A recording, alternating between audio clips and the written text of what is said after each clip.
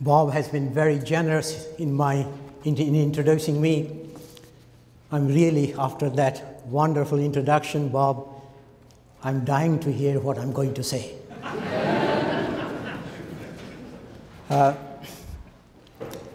Ladies and gentlemen, it's really a pleasure and a privilege to be back in Waterloo after, I suspect, some 30 years. 30 years ago, University of Waterloo was somewhat different than what I remember, or it's quite possible in my old age I'm forgetting things what have looked like what I thought was 30 years ago. During the next 50 minutes, what I would like to do is to puncture some myths. I'm not saying I'm right. As an academic, I think I have the right to say what I think is correct and why I think I'm right. I'd also take issue with many of the current paradigms in the water field. I'll question many of the data which have been used so many times. I heard this morning as well in the seminar, and why I don't think those type of information or data is not even worth the paper on which it is written on. First, water crisis. The world believes we have a major crisis coming in the area of water. That many of you must have seen the standard maps made by the United Nations, World Bank, World Water Council, you name it. Bloomberg, week before last, published it again, which basically shows water stress in the countries. And everybody uses the map, so much so nobody thinks about it anymore. And like Goebel's statement that if you lie often enough, the lie becomes the truth.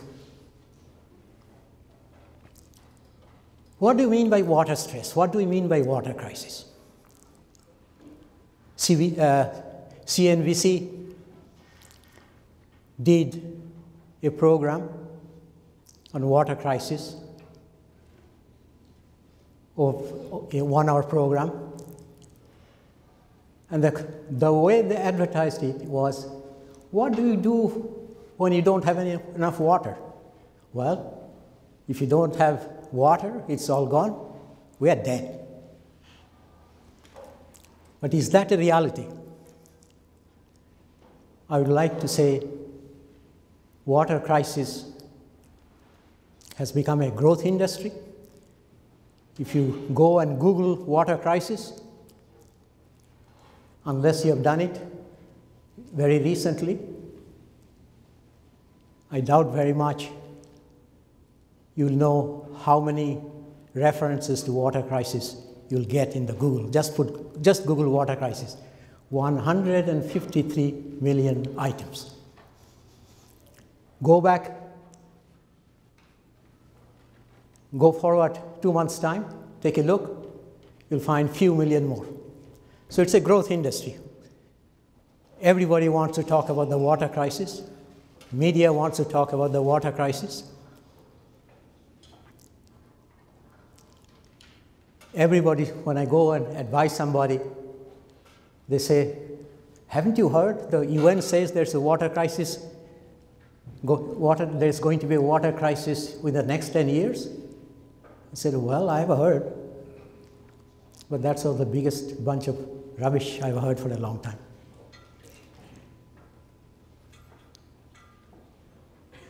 To To the question, if the world is facing a water crisis, my answer is very simple.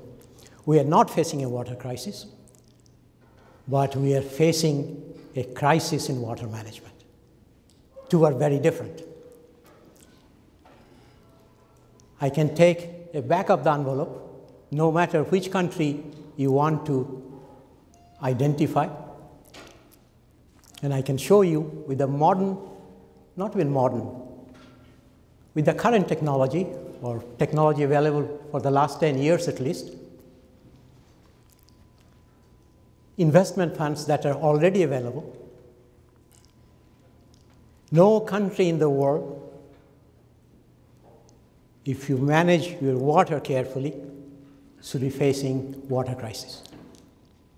Now you might ask, well, that's fine now with slightly over 7 billion people in this earth.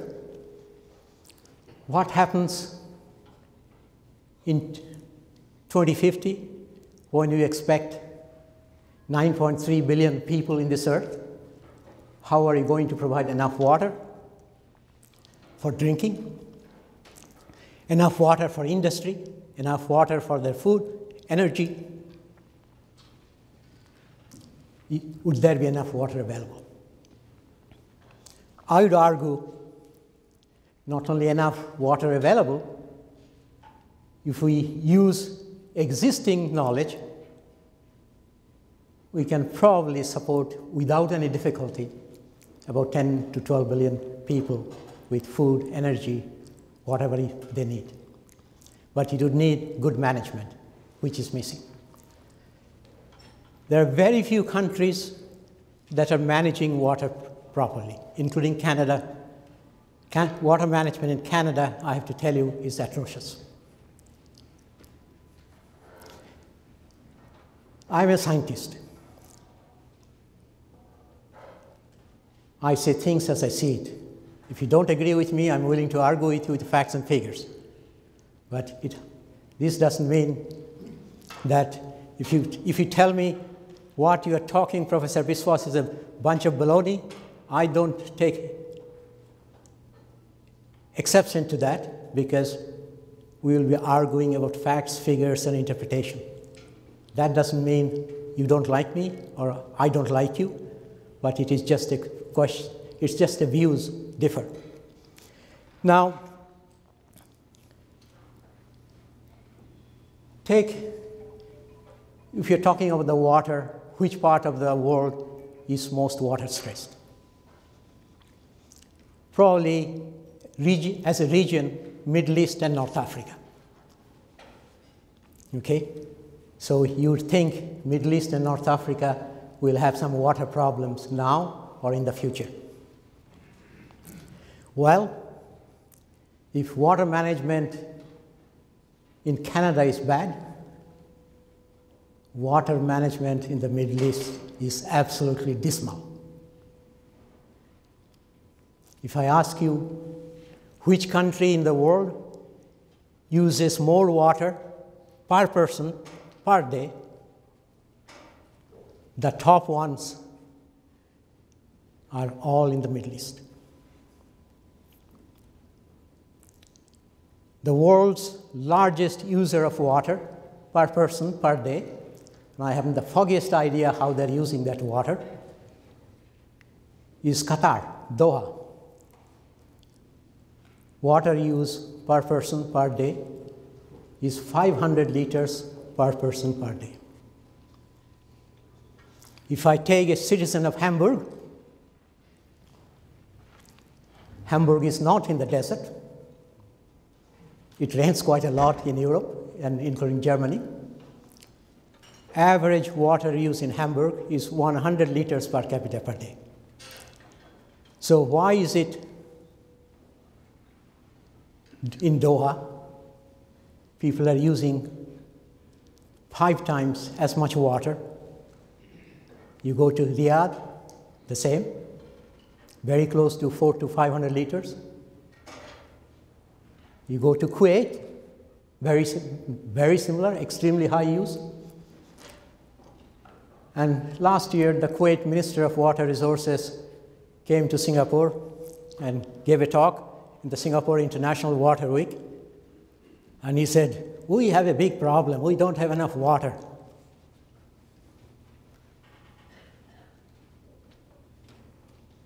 And I said, you don't have enough water? Okay. How much water do you use? They start scratching their head. I said, how much water do you lose from your system? Because in the Middle East, roughly, Middle East, and it's common in the developing world, between 40 to 60% of the water of any municipality never reach the consumer. And it really doesn't matter if it's a new one, new system, or if it's an old system. I don't know how things are constructed, but the fact remains, even in a brand new water supply system, losses are now running at between 32 to 35%. Nobody talks about it. World's largest user of water is agriculture, right? Of course, we have no idea what percentage of water agriculture goes. You see, in the international community, we have one very interesting way of doing things. We don't know how much water India uses for agriculture. We haven't a clue how much water China uses for agriculture. But if we bundle them all together, put it as a global use, nobody questions it. And to give you an example, Canada got out recently UN Desertification Convention.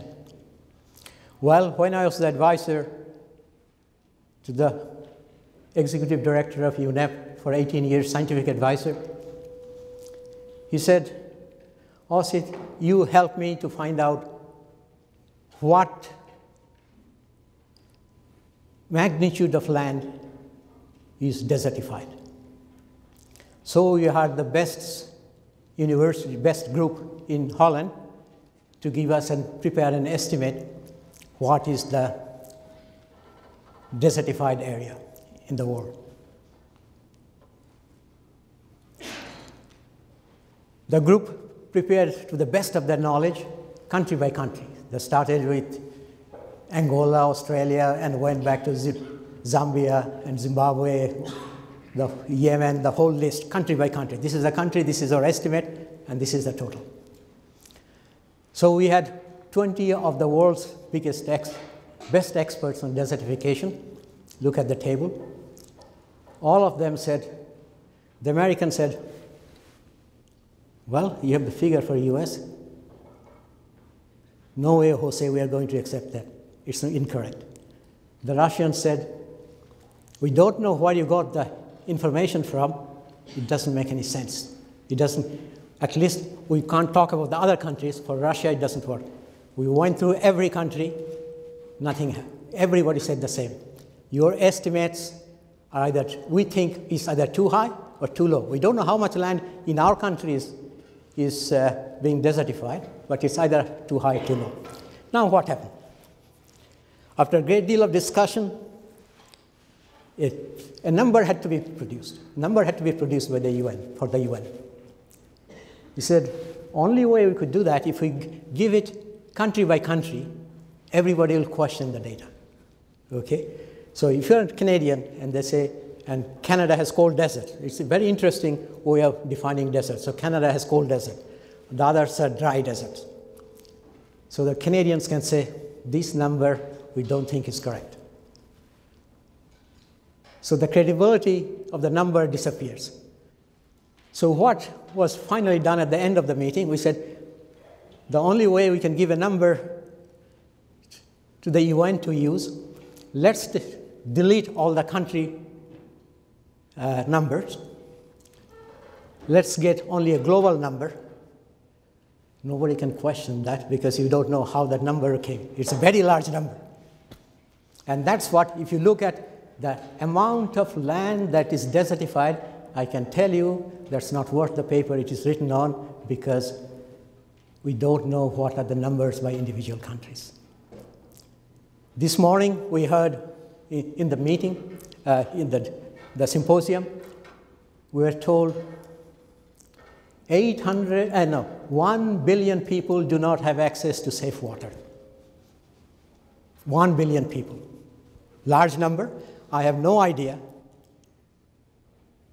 I can figure out how many people are here, but when you say 1 billion, all I know is it's a very large number.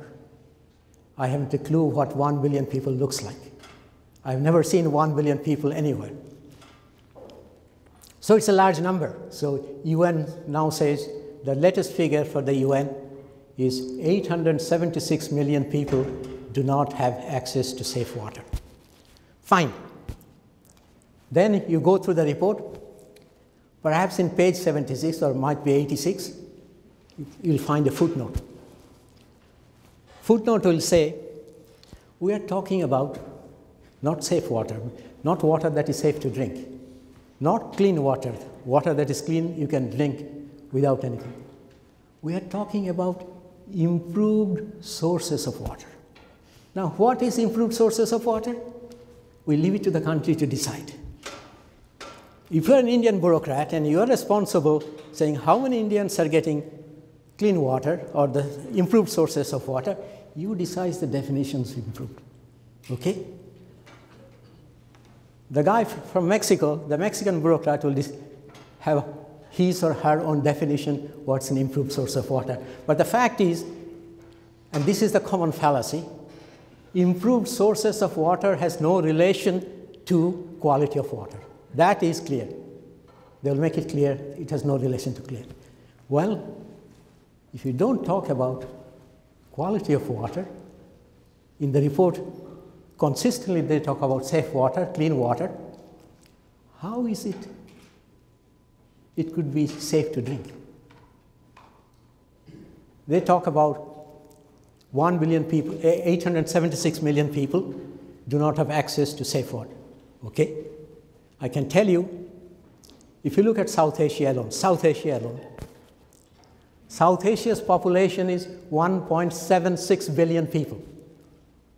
I challenge any one of you to show me one place in South Asia where I can drink water without worrying.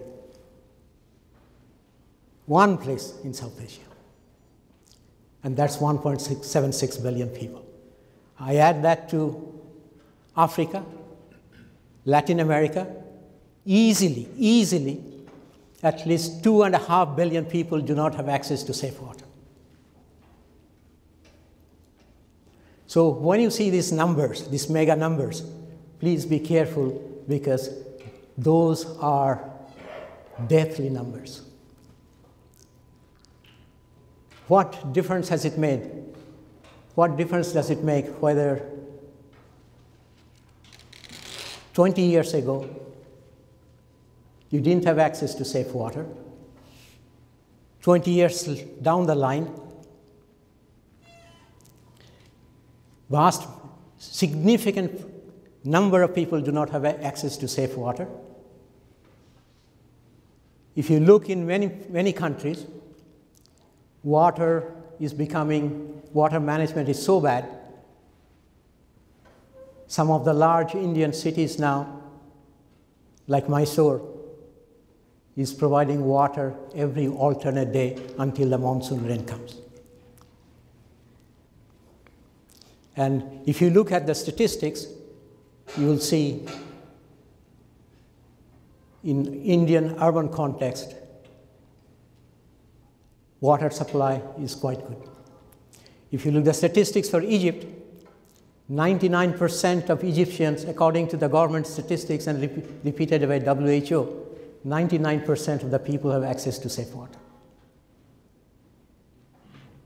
I don't know a single person in Egypt, and I've been advising the minister since 1974, and the current one is probably my 9th minister. I'll take you to part of Cairo where people do not know where the water is going to come from. People are waiting, this tap may work today, The other tap might work another day. So through the bush telegraph, they know where the water is coming, they go to collect the water.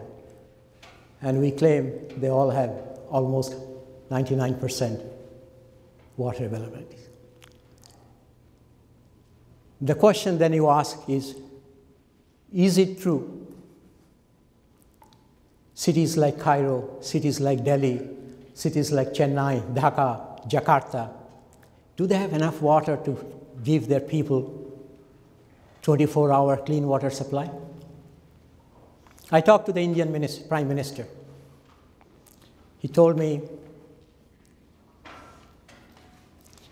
we cannot provide everybody in Delhi 24-hour clean water because there is not enough water. That's what his people said. I said, Prime Minister, with due respect to you, I think the first thing you should do is to fire all your water advisors. Because in Delhi, an average Delhiwala uses more water than a Canadian person. Average Canadian water consumption per person. In Canada, you have water 24 hours a day. In Delhi, if you are lucky, if you are in a very rich area, you might get 3 hours water supply a day. Now, the utilities may provide you water for 3 hours, and the reason nobody complains very much is because Indians and the Egyptians and the Mexicans, we have learned how to cope with this bad management. In our house, we have 24 hours water supply. Doesn't matter whether you're in India, you are in Bangladesh, you are in Egypt. So when the water comes for 2 hours in the morning, you have your own storage tank, you fill up the storage tank. Then you install a pumping system to pump that water to the overhead tank. So you become yourself a mini utility. So once water goes to that overhead tank, it comes to your house or your apartment, and then you make a deal, not a deal, a contract with a private sector company because you can't drink that water. So you make a contract with a private sector company to provide you with a simple carbon filter so that at least you clean your water to some extent. And that's the water people drink. The problem is, theoretically, people in the developing countries are getting, in most of the cities, are getting free or subsidized water. But in reality, they're paying through the nose. If you include the cost of installing 2 tanks, installing the capital cost of installing a pump, electricity cost to pump umpteen times water from your underground to overhead tank. If you include the cost of cleaning the 2 tanks, you should clean it every month, but even if you assume you clean once every 3 months, at least we can do a calculation. You are paying, if a central system would provide you water 24 hours a day, clean water, you will save about 35% having a central system. Nobody talks about that. The water management in China, equally bad. I do not know a single fellow in Beijing or Shanghai or family, and I've been advising Chinese government since 1983, who has the courage to drink water from the tap. In Bangkok, 76% of the household would not even cook with the tap water. They cook with the bottled water. That much they think of their city supply. And yet, problems are solvable. And I'm talking about, I don't want to leave you with a depressed message. If I tell you, city of Phnom Penh in Cambodia has better water performance indicator than Toronto, Los Angeles, Chicago, London, or Paris, everybody says, you must be crazy. How can Cambodia, which is, I think, 179th country in the list of Transparency International's Corruption Perception Index, bad in everything, could have that? In 1993, Phnom Penh Water Supply Authority used to lose 73% of its water, 73%. That means almost every 4 units you put in, 3 units got lost because of the leaky pipes and everything. It was, for all practical purposes, bankrupt. Then Hun Sen, the premier, had, I don't know why he selected, I never found out, I've never been able to find out. He brought in a veterinary surgeon to run Phnom Penh Water Supply Authority. Veterinary surgeon, knows nothing about water, knew nothing about water, of course. If you're a veterinary surgeon, you will know about the cows and the donkeys and what have you, but he wouldn't know very much about water. But the man was clever, intelligent, dedicated. He wanted to do something. So first year, he studied what was going on. He talked with various people, talked with many, many experts, what to do. Within 18 months, he developed a strategy, very simple strategy. There's no money from the municipality. If you're waiting for the municipality, it is broke, you won't get any money. So he said, only way we can provide a good water service, the user must pay for it. If you are poor, we'll design a tariff system so that you can afford to pay for the water. Number 2, every house will have a metered connection. So you'll get a transparent bill every month promptly, how much water you consume, so you can compare. If you think you are if you're using too much water, you can adjust how much you want to pay, but you have every house has a meter connection. Now, at that time when he started when he started all this in 1994, he had no idea who are his customers, how many customers he has. So he spent 3 years going from house to house, apartment to apartment, trying to find out, are you getting water? One of the most surprising thing of his finding, he found about 27% of the household who are paying the water bill do not have a connection.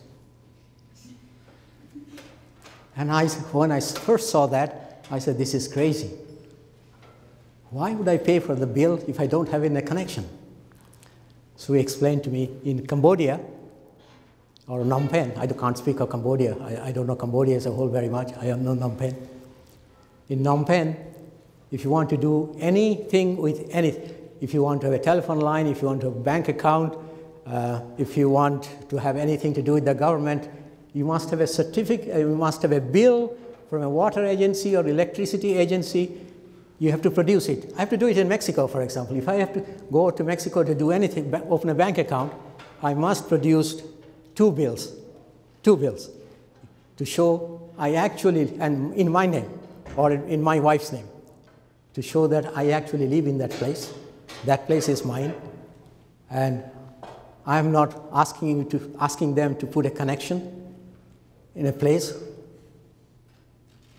and I will disappear without paying the bills. So Phnom Penh is the same.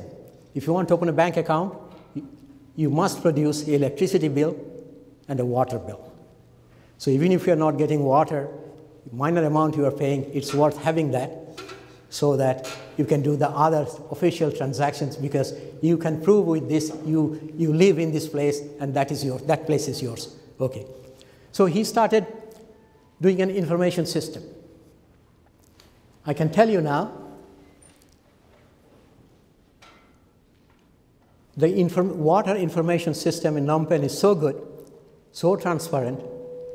I'm quite sure, I don't know about Waterloo, but if from a university you ask the group that supplies you water for data, probably Waterloo will take more time to give you that data than whoever goes to the Phnom Penh Water Supply Authority.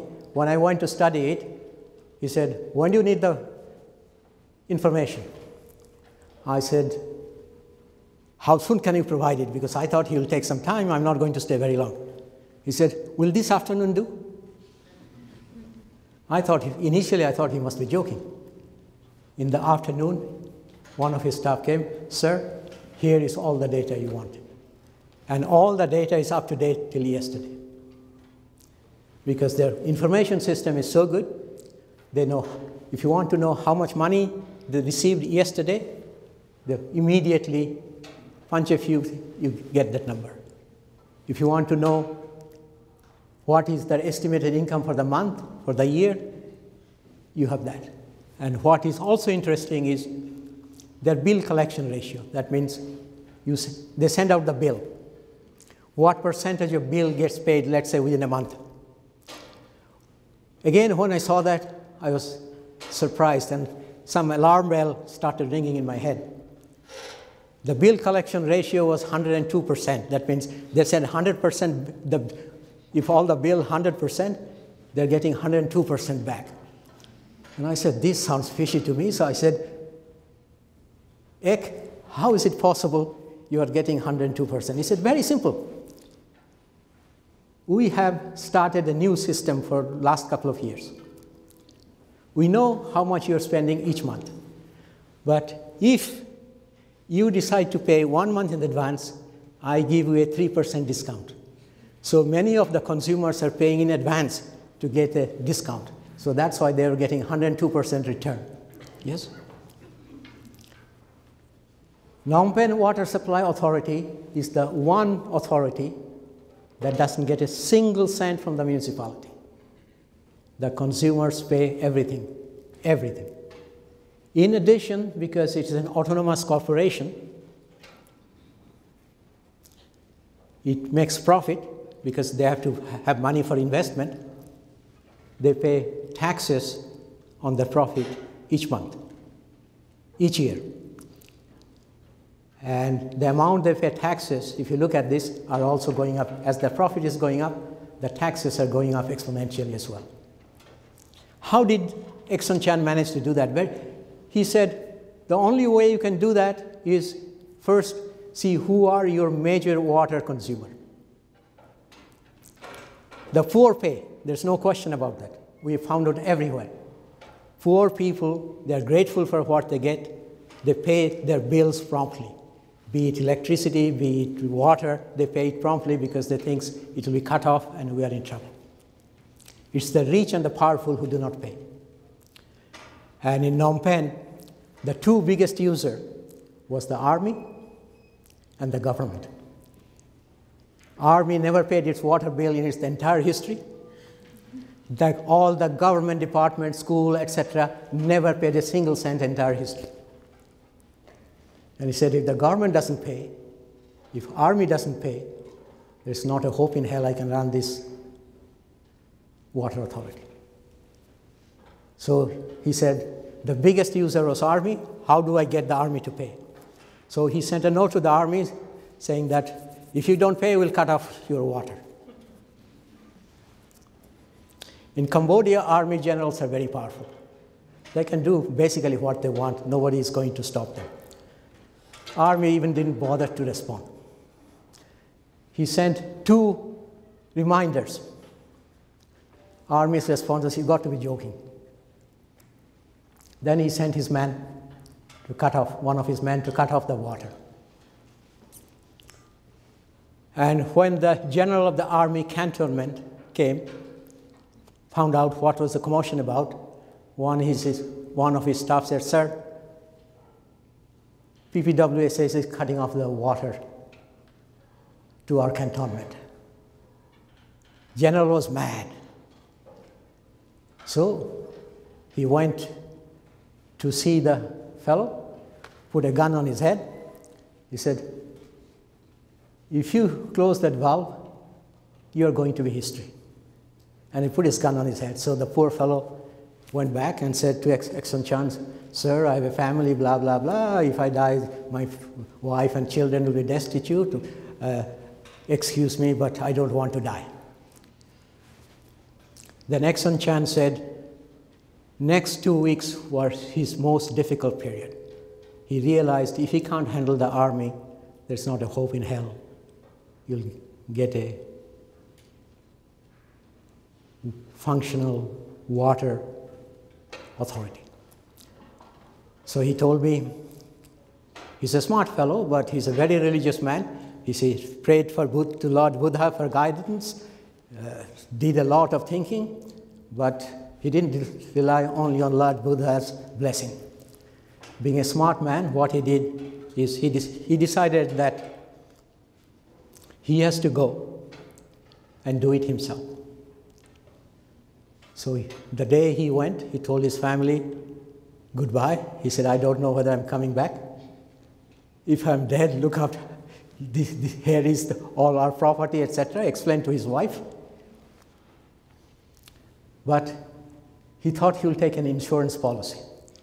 And his insurance policy was to call all the national and the international correspondents saying that this is what's happening. Chances are the general will shoot me, but at least you will have it in your newspaper tomorrow how I died in order to get money from the army. Sure enough, when again the general found out, he came, put a gun on his head. "You close it, you're going to be history." And when his gun was on the head, all the correspondents from New York Times, local newspaper, etc., started click, click, click, click, click, taking picture.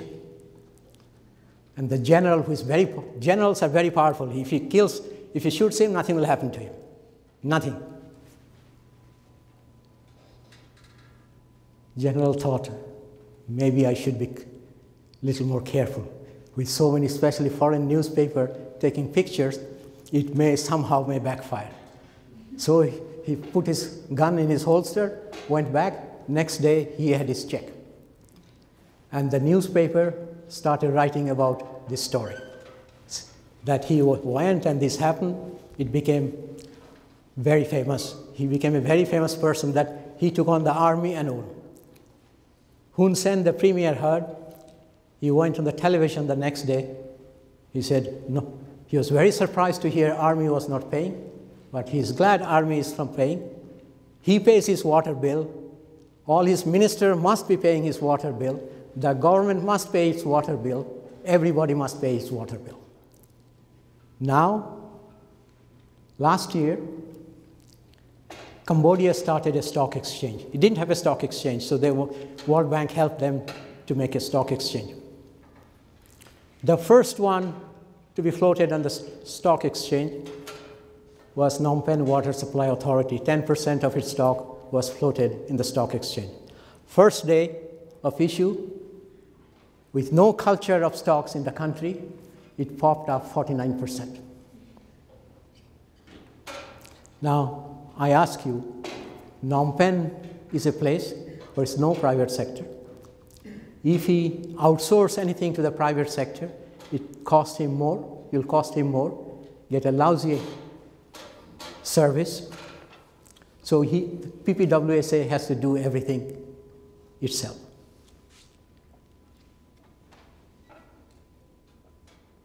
And within a 10-year period, the losses were brought down from about 73% to about 18%. Right now, the losses from the Phnom Penh Water Supply Authority is running about 5.5% to 6%. which is better than Toronto. Any city in Canada or US you want to talk about. It's a public sector corporation. They do everything themselves. Thames Water in Oxford, where I used to live, even last year, their losses were 26%. Whereas the water bill of most countries are going up steadily in the Western world, he has managed to keep, last time he increased his prices was 2000. So if Phnom Penh, my thesis is, if Phnom Penh can do it, why can't the others? It's not rocket science. Now you might say, you tell me 5 minutes before I should close. 5 or 10 minutes. Okay. If Phnom Penh can do it, why can't Dhaka, Delhi, Mumbai, Cairo, Jakarta, why they can't do it? It's not technology. The other problem we have right now, again, is wastewater treatment. If you look at the international, all this writing, they say the world doesn't have sanitation. Most people, a lot of people do not have access to sanitation. When I proposed the International Water Supply and Sanitation Decade in 1976, and UN finally got it through the General Assembly resolution saying that should be the case, our concept of water supply was very simple. Water supply is a water that could be drunk from the tap without any health concern. Quality of water must be reached. It doesn't have to be the best, but it should be good enough so that you don't have to worry about your health. Sanitation, by sanitation we meant not the provision of a toilet alone, but there will be a sewer system that will take the wastewater to a wastewater treatment plant, treat the wastewater, and then discharge it in an environment-friendly way. What's happening now with the sanitation? When the UN talks about sanitation, World Bank has come out with the sanitation. Very simple. As long as you have a toilet in your house, and there is some sort of a sewer to take it out from your house, you have sanitation. It doesn't matter what happens to that wastewater. Delhi discharges its 99, these are official figures, 99.9% of its wastewater without any treatment to the River Yamuna, as a result of which it's become an open sewer. Mexico's and Delhi now has 100%, almost 70-80% sanitation, yes, because people have toilet and the wastewater is taken out. Nobody cares what happens to the wastewater. And that wastewater, after a while, becomes the input to drinking water for some other town downstream. Mexico City pumps all its wastewater to Mezquital Valley. And Mexico City claims we have sanitation. Untreated wastewater. What happens then? Mexico, of course, gets rid of it. Delhi gets rid of it. And this untreated wastewater is then used for agriculture. The farmers use it. In fact, there's a thriving business of fish grown in this wastewater dam. It's behind it. There's actually a dam to collect the wastewater. And that is sold all over. They are theoretically not supposed to sell. But if you grow a cabbage or a cauliflower in wastewater or normal water, very difficult to say, unless they're sometimes so big, you ask your question, no, they shouldn't be so big. With a normal water, a cabbage cannot be so big. I was recently in Vienna in the farmer's market. I saw a cauliflower that big. I said, for sure somebody is using wastewater irrigation to grow that cabbage. And that was in Vienna. So this is the problem we're facing. We're playing down the problems are solvable. And we in the academia are also to blame, because we don't want to take the institutions, international organizations to task. We just repeat what they're saying without asking questions. Do this figure mean anything? And this is the problem with the area of water. We have many myths. One was, as I said, we don't have enough water. I say that's a bunch of nonsense. We talk about waterborne diseases. And I give you one more example how the world is manipulating figures to show how things are doing better or not so good. It depends how you look at it. One of the waterborne diseases is schistosomiasis, which comes from a snail. We see that in North Africa, Asia, Southeast Asia, South Asia. You go to the WHO website, and they will tell you that 200 million people are suffering from schistosomiasis. It's a debilitating disease, tropical zone disease. These snails cannot survive in temperate climate. Now, 200 million is a very nice figure, so anytime I now see a round figure, alarm bells go in my head. I started looking in WHO statistics. What was the number of people affected by schistosomiasis in the world in 2000? 200 million. Then I went to 1990. How many people were affected by schistosomiasis in 1990? 200 million. 1990, 1980, 1970, I went up to 1969. Remarkably good, 200 million. Remarkably constant, 200 million. So I was at a meeting with one of the previous Director Generals of, Japanese Director General of WHO, and I told him, I don't believe your figures. He was very upset. He said, Professor Biswas, you must believe WHO figures. I said, how can I believe your figure? And I gave this example. He said, you're absolutely right, but you must be wrong. We cannot give this type of rubbish. I said, I have consulted year by year in your library, because those days things were not online. From 1969 to up to 2009, after that I haven't bothered to check, 200 million people were constantly affected each year by schistosomiasis. So he called his vector control man.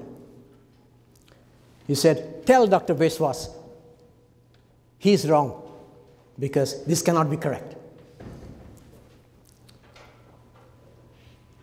The gentleman scratched his head. He said, sir, he is correct.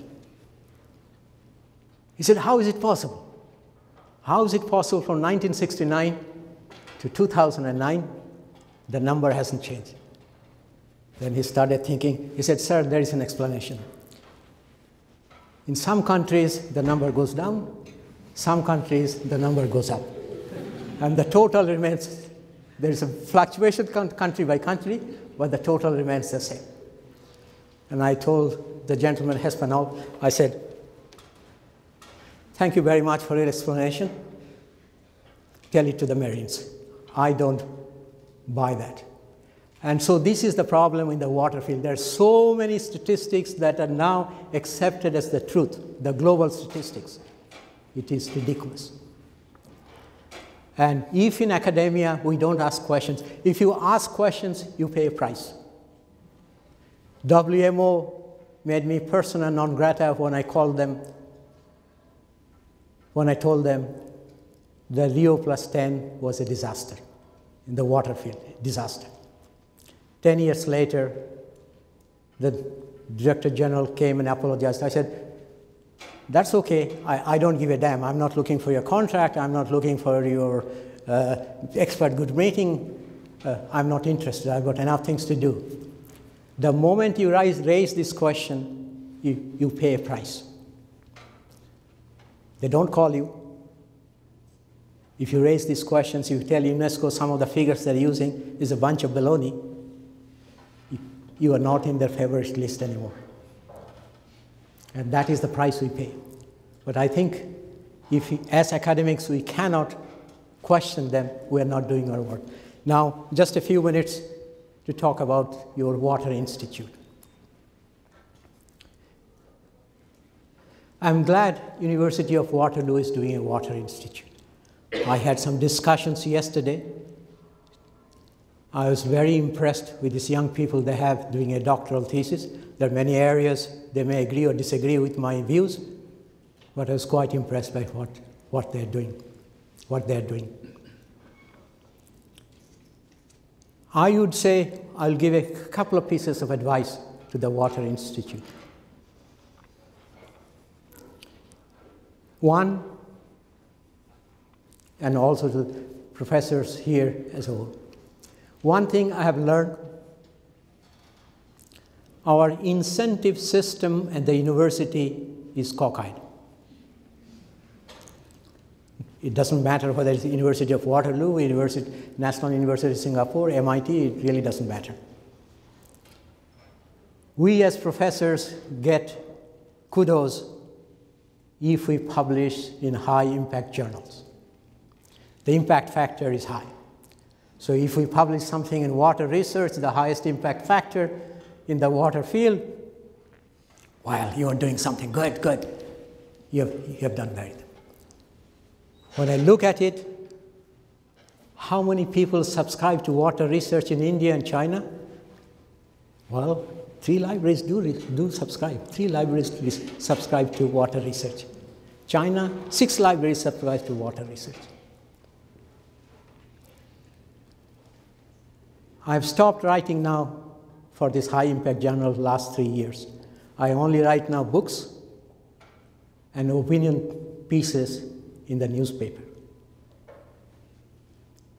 It's amazing what an opinion piece in a newspaper do as long as it's an influential newspaper. In most countries, when the Prime Minister comes to his or her office, first thing they look at is a 2-page summary put on their desk by their assistant what the newspapers have said about their performance, plus or minus. So when I take Government of India, Government of China to task, I know somebody is reading it.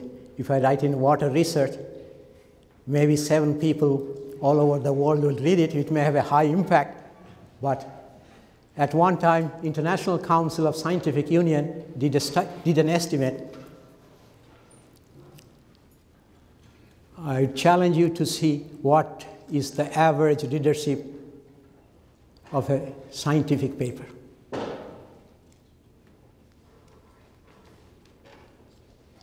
On an average, 9 people read a scientific paper, including the author. So our incentive system is skewed. If you want the institute to be visible, publish by all means to keep your academic reputation in the high-impact journal with maybe 9 people who read it. But for heaven's sake, if you want to be known in Canada, if you want to work in India, if you want to work in China, a 1 opinion page in Globe and Mail will have more impact than 200 academic papers in the Canadian context. The rules of the game has changed. The blogs have overtaken many of the things. So what I would suggest is pick up some topics where you could show some results, not in 5 years' time, but in 2 years' time.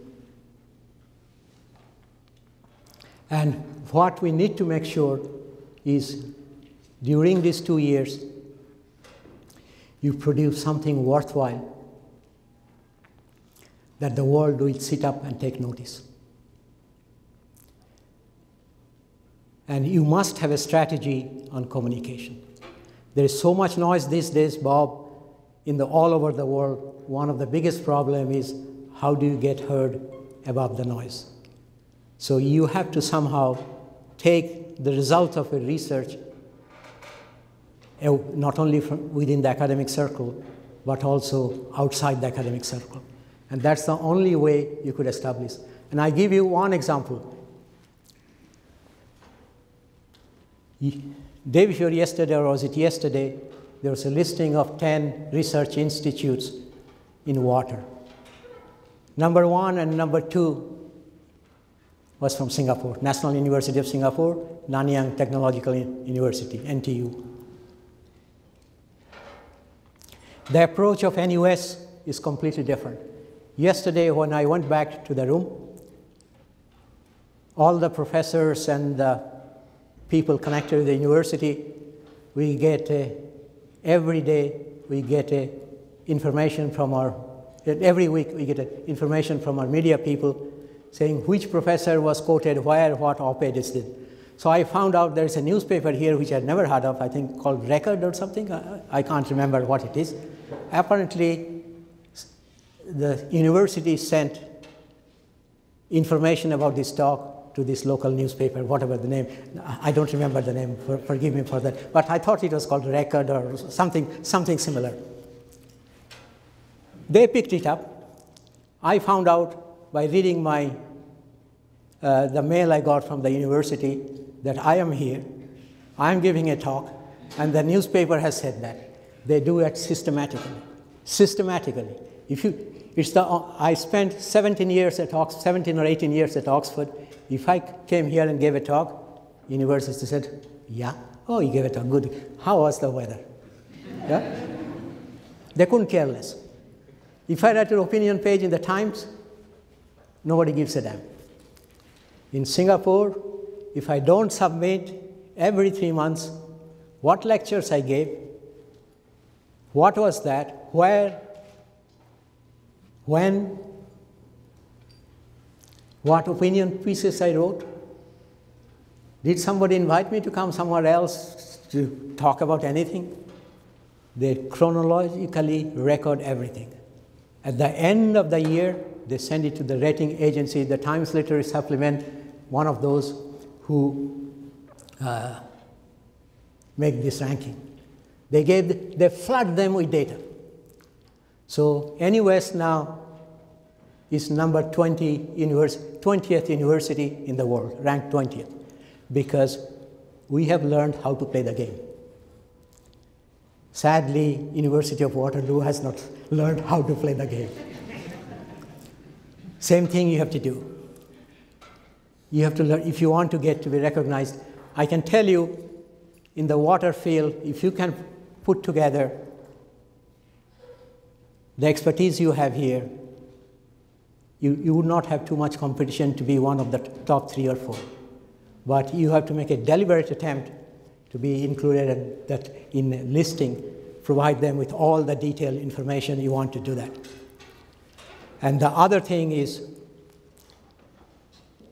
you would need strong support from the management, top management of the university.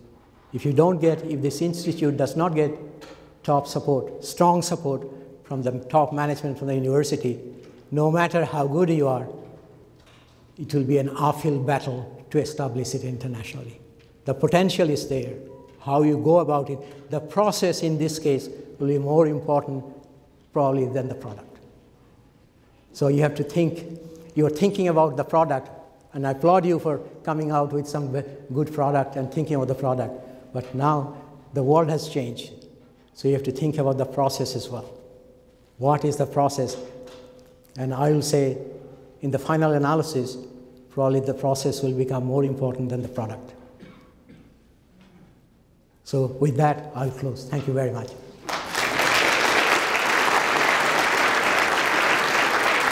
My name's Alex Bilak. I know that you've written extensively about the water mega conferences and environmental mega conferences. I wonder if you'd like to comment a little bit about what impact they've had. Well, the impact by writing the book, I made myself persona non grata with the organizers of the mega conferences. We did a survey of 3,000 people who came to the meetings, who did not come to the meeting, to see what impact these meetings had on them. Only 2.5% of the respondents said they had some positive impact. The others said, as far as they are concerned, whether the meeting took place or not is irrelevant. They give a good excuse, and they call it mega conference, basically water tourism or environmental tourism. Said I had a chance to see Brazil, I had a chance to see Johannesburg, but did I use any of the information? Did I get knowledge which I didn't have before? No. So we did a detailed questionnaire for the policymakers from the different countries. It is depressing. But that doesn't mean the last meeting in Rio plus 20, the Washington Post editorial in Rio plus 20 actually justified what we found out. He said if Rio plus 20 showed us anything, that this type of meeting should never be held again. And the cost of the Rio meeting, we estimated, the original Rio in 1992, we estimated was over $200 million. So they are not cheap. They are expensive. So it gives a lot of people to go meet each other, do some private business, but does it help? The answer is overwhelmingly no. And this is not my view, this is what the people in general think. You mentioned the water crisis as a growth industry and sort of commented on the incredible amount of resources that goes into sort of quibbling over getting, the consensus of getting the calculation data numbers right. Within the sort of climate of evidence-based policy, I was wondering if you could comment on alternative directions for pushing action to take place and how things are prioritized. If the numbers are meaningless at such an aggregate scale, what is an alternative way of getting the job done? Having been advising at least 20 governments for a long time, including the government of Canada, and in my old age, I've become a little cynical. Cynical in the sense, what I find, if what I recommend to a politician fits with his or her predetermined idea, they have already decided this is the direction you want to go, or they want to go. So if I recommend something in that direction, they will use that and say, look, here is a world-famous expert says, and he cannot be wrong, and blah, blah, blah. So they use that to justify that. If it does not, it collects dust in the shell. So basically, it's a very strange situation. My minister in Canada used to say, look, Dr. Biswas, my mind is made up, don't confuse me with facts. Those are the direct quote. So I am a little cynical. Only place I see the ministers listening to you very, very carefully is Singapore. And that is because the Singapore politicians, you don't become a politician because you want to be a politician. The party selects you rather than you selecting a party to be a politician. And the party will select you only if you are the cream of the cream. The first question is, do you have access at the top level of government? Because the way the system works, there are so many filters. If you want to talk to a minister or the prime minister, there are so many filters. If you will write to him or her, there are so many filters through which your letter will go. And I learned it the hard way with the Indian Prime Minister. He asked me to send me a 2-page note. And which is, I'll do it. And I said, I'll do it. As soon as I go back, I'll do that. Then he called his personal assistant. He said, when that note comes, I want it straight on my desk. I don't want any filtering. I don't want any comments. I want his note. Then after the assistant left, he said, if I had not given him very strict instruction, what will happen is, first they will decide whether it is important or not. They will decide. If they decide it is important, they won't send it to the Prime Minister, they'll send out the various ministry that has something to do with water, asking what they think are my suggestions. And the Prime Minister told me, 6 months' time, I'll get you 2-page, along with 100 pages of comments on what you wrote. And 6 months' time, I have to be honest with you, I've forgotten what we discussed. So this is the problem. Access, the first thing is you must have access. If you don't have access, it is a very complicated process to talk to the people, get to the people to know you. The second item I learned, one of my mentors in 1973, Mrs. Indira Gandhi was the Prime Minister of India. I asked her, I were talking about water, and she said, look, as a Prime Minister, I have absolutely no interest in water, absolutely none. And it floored me completely. I thought the sun rose and set with water, and here is a Prime Minister, and water is life, blah, blah, blah, and here is a Prime Minister who says water is irrelevant, she doesn't want to discuss water.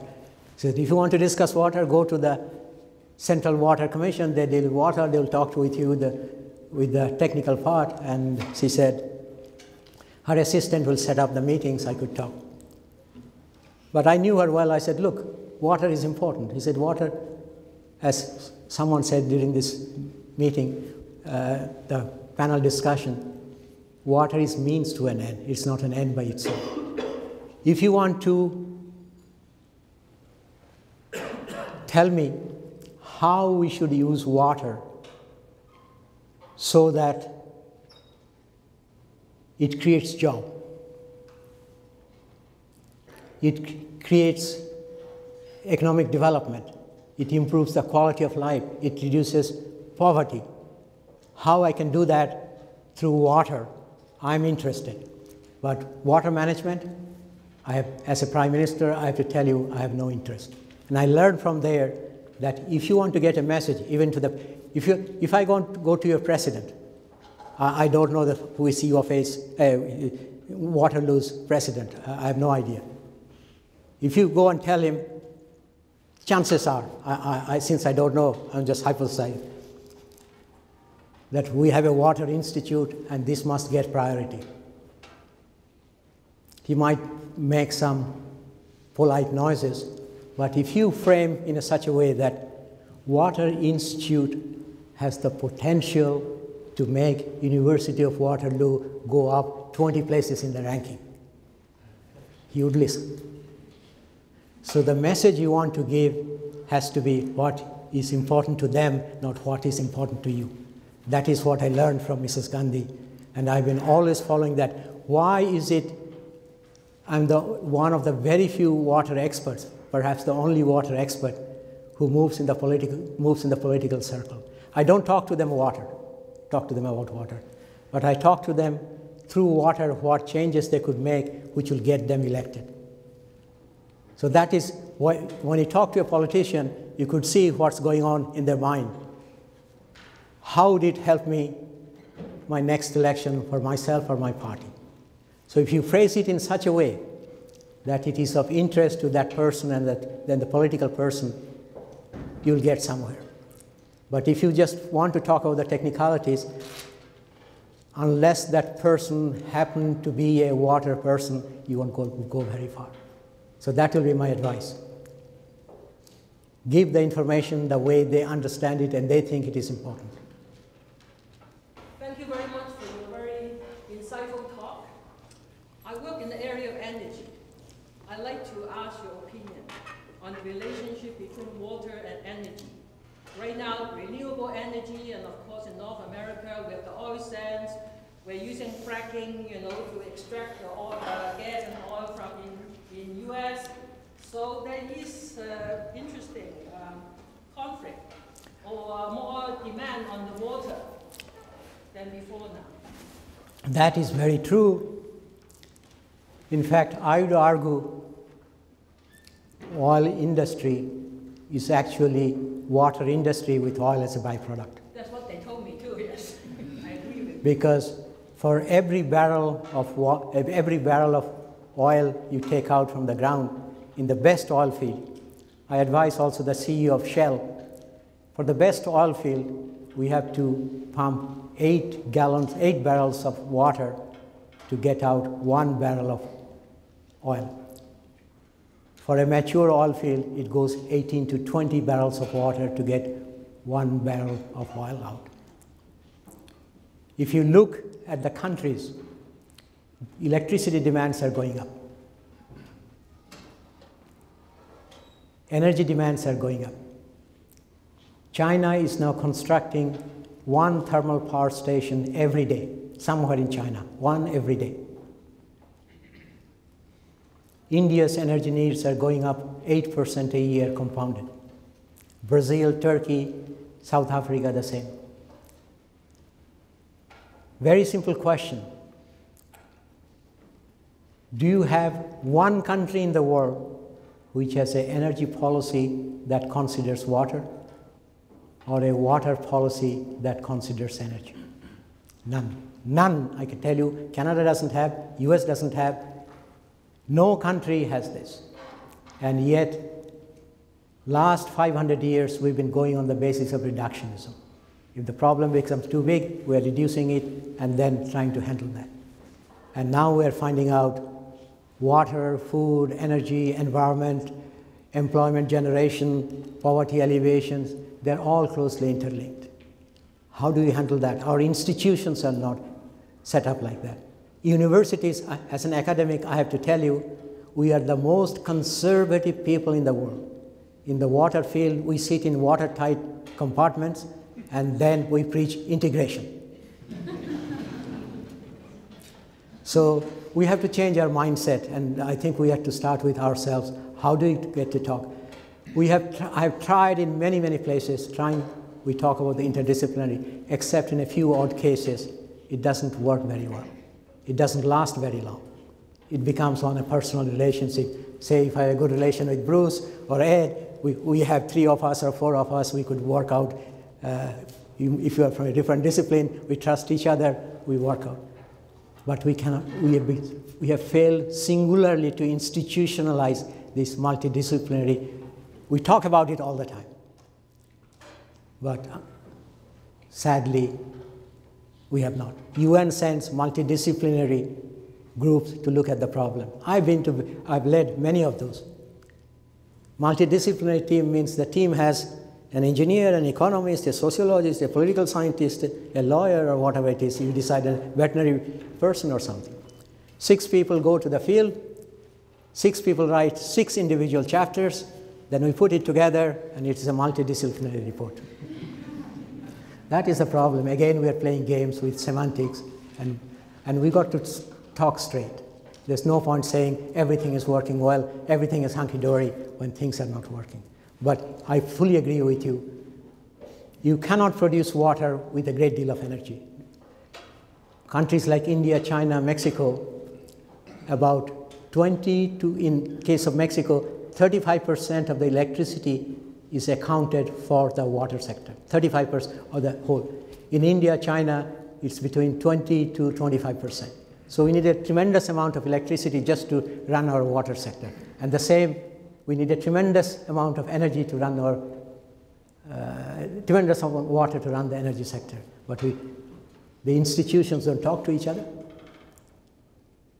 Policies they don't coordinate the policies. And that is the problem we're facing. We know what to do, but we don't know how to do it. Very rarely. What people do, finally what happens. Because in most countries, The government cannot dictate what people should do. And in any case, in many countries, they don't have the right to dictate. What, like in US or a few other, what is below your ground is yours. In the municipality, let's say in Canada, for example, in the Waterloo region, would that be the municipality or the regional government that would make that decision? I presume the municipalities make that decision, but the regional government has a say. It again depends in the countries. For example, in Mexico, the central government is responsible. So even if you're a state or a province, you have no say. The central government will tell you, you have to do this, this, and that, because water is a central responsibility. In countries like what we call federated states, Canada, India, US, it's a state responsibility. So it's a playoff between how much autonomy the states wanted to give the municipalities.